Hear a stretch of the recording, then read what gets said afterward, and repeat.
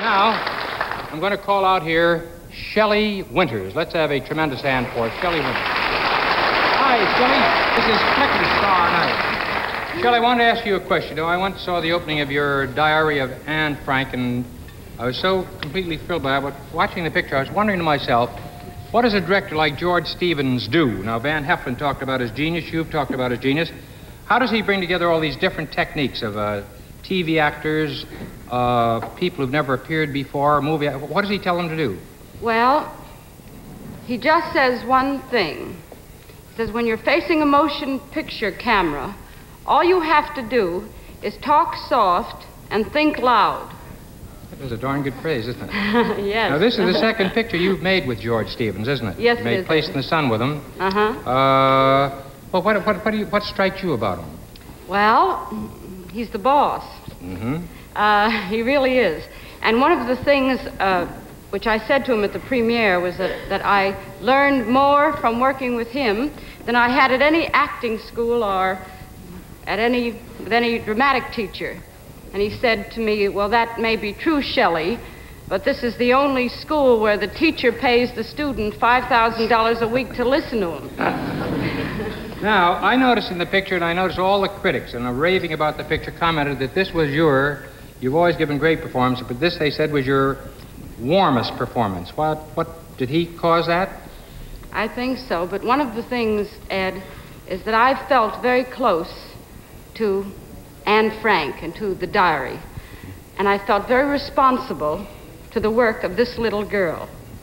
As a matter of fact, on this Easter Sunday, I would like to tell you about a modern miracle, if I may. Fine, would you? Yes. In August of 1944, in a little attic in Amsterdam, the invaders of Holland broke in and they arrested the occupants.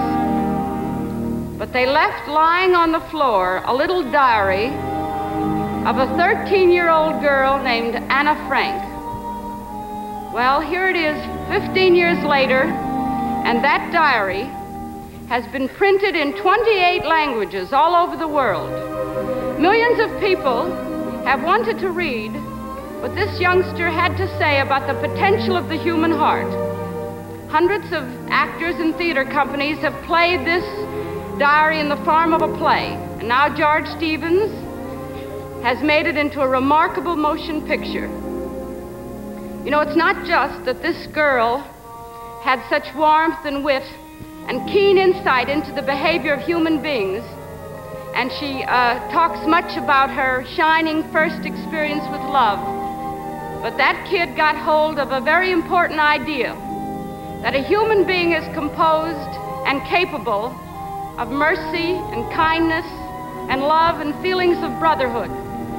But they're also capable, the same human being, of vindictiveness, selfishness, pettiness, hatred, and cruelty.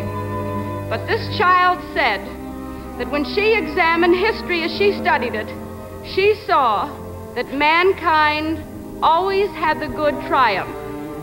She said that in spite of everything, I believe in the goodness in man.